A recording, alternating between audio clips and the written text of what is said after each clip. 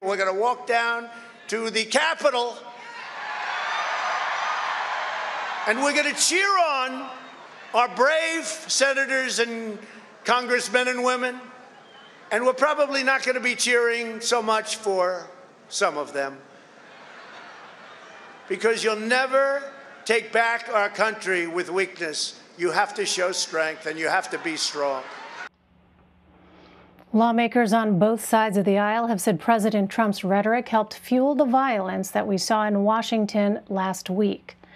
For more on how the president has reacted since then, I'm joined by Mary Trump. She is President Trump's niece and a psychologist. She is also the author of Too Much and Never Enough: How My Family Created the World's Most Dangerous Man. Mary Trump, thank you very much for being with us. What was your reaction when you saw rioters bearing flags with your family's name descending on the Capitol and attacking it? It was unfortunately not a surprise, given the very dangerous rhetoric Donald has engaged in since the election was actually called long ago on November 7th.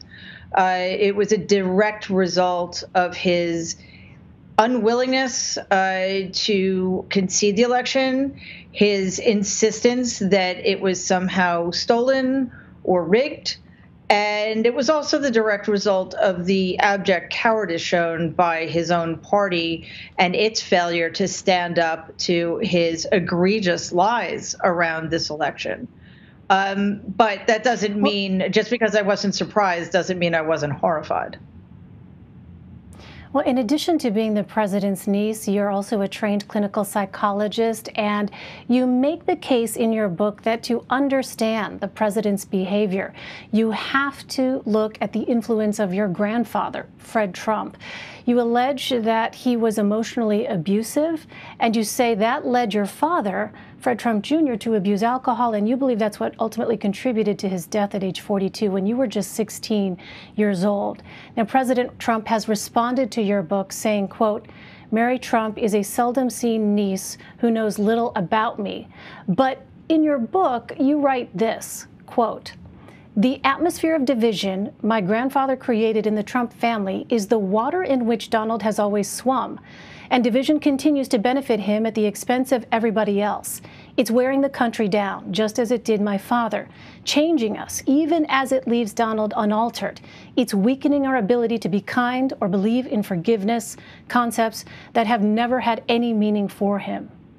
Mary, what were the values that were prized in the Trump household, and do you see those on display now? The main value was to win at all costs. For my grandfather, life was a zero-sum game, and that included life within his family.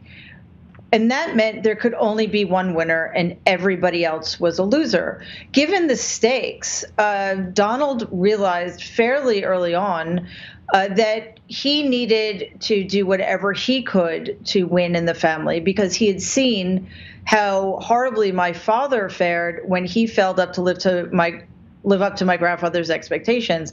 My dad was 7.5 years older, so Donald had the benefit of his experiences. The problem, though, is not only that winning was so incredibly important in my family, but that losing was literally considered the worst thing you can do. So for the first time in his life, Donald finds himself in a situation in which not just that he's lost, but that he cannot for the life of him figure out a way to turn the loss into a win, something he's always been able to do in the past because he's perfectly happy to lie, cheat, and steal his way to a win. So because he cannot overturn the results of the election as hard as he's trying, it's making him increasingly desperate and dangerous in my view. And in fact, you said in response to last week's attack that the president is, quote, unstable and that he needs to be removed from office immediately. Why? The problem right now that we're facing is not just that Donald is becoming more desperate, because remember, it's not just that he lost the election, it's what he faces once he no longer has the power and protection of the Oval Office. He's looking at lawsuits, he's looking at potential financial issues with his bank, and he's also looking at criminal charges. It's that he has riled up a significant and violent majority of people in this country who are taking his cue.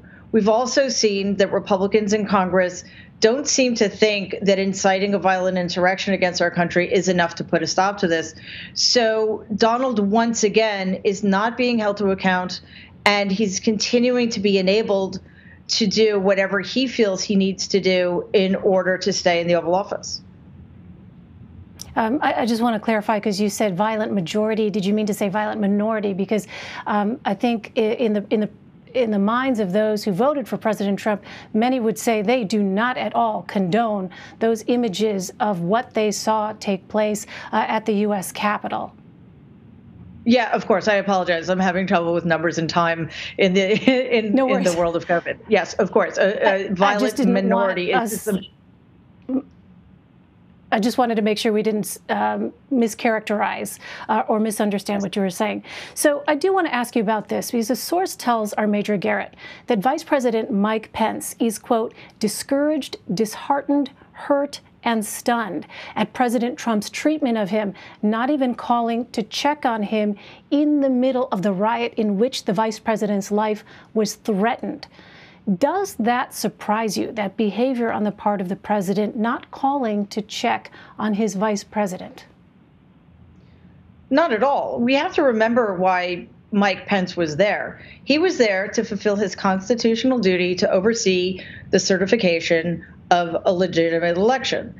And because he was willing to do that, and in this case, of course, that meant that Joe Biden's victory was being certified, Donald will have nothing to do with him. It's because Mike Pence, it doesn't matter that Mike Pence was fulfilling his constitutional duty. It matters in Donald's mind that Mike Pence betrayed him.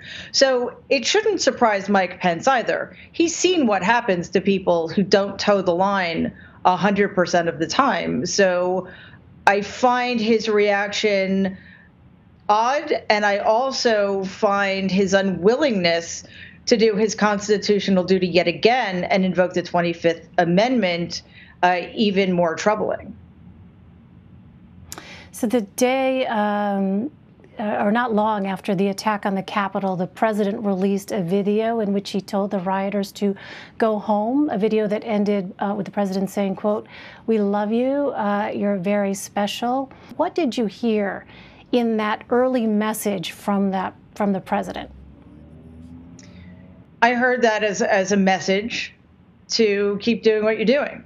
That was infinitely more authentic than the other video he made condemning their actions. So this is yet another reason why I'm not entirely sure why our Congress is not taking this as seriously as it needs to be taken. I understand there is some level of urgency with impeachment, but they're still giving Mike Pence another 24 hours. Mike Pence has had 120 hours to do the right thing, and he's refusing to do it even after the insurrectionist mob incited by Donald was calling for Mike Pence's hanging.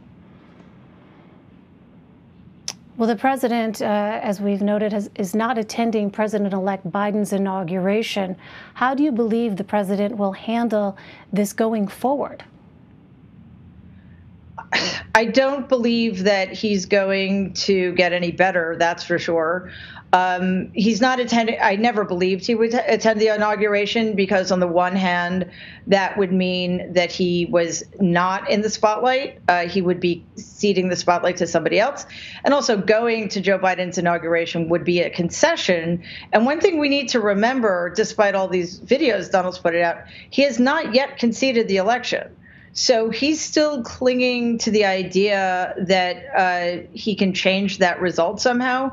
So that's why, first of all, we need to be prepared for anything in the next 10 days. And it would be really nice if we had a, Secretary of Homeland Security.